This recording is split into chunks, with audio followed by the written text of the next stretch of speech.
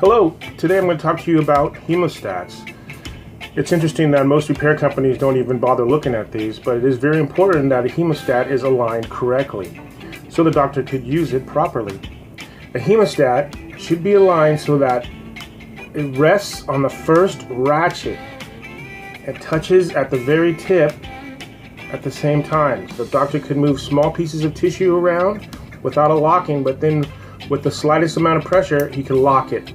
And then you should be able to drop it, and it should stay locked. Very simple, but you can go through your instruments and you can see that probably 80% of your hemostats are not aligned correctly. It has to rest on that first ratchet and touch at the tip at the same time. Then you have a properly aligned hemostat. Thank you.